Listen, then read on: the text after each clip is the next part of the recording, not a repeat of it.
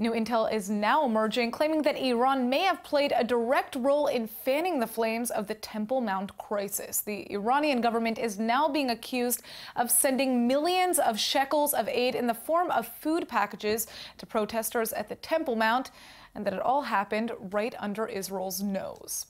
The Palestinian media previously claimed these food baskets came from an Iranian youth movement, but it's becoming more and more obvious that the packages are a direct message from the Iranian government. The baskets were delivered with printed flyers of the Dome of the Rock and the following quote from Iran's Supreme Leader Ali Khamenei: "With the help of God, Palestine will be free. Jerusalem is ours." An unnamed intelligence official from the Palestinian Authority has even confirmed the suspicions, telling Israeli press that the Iranian regime clearly had made its move. This is a major play by Iran into Palestinian affairs, one that certainly challenges Israel. But even more than that, the aid has allegedly angered top Palestinian officials as well, including President Abbas himself. An anonymous official close to Abbas has called it a mistake to have given Iran a foothold into the West Bank with its, quote, tentacles.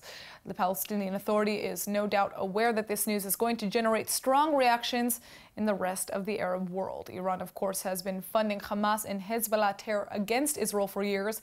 But these food baskets show Iran has more up its sleeve for its plans in the Holy Land.